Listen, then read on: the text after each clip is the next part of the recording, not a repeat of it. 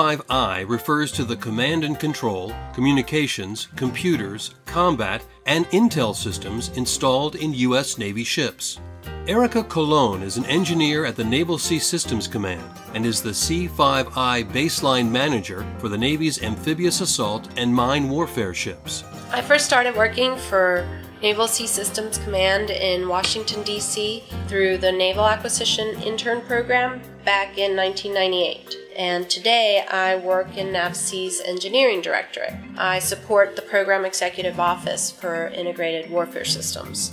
Colon is part of the team that works the modernization process for aging ships. So in my day-to-day, I'm responsible for making sure that all of the upgraded C5I components are certified and ready for installation.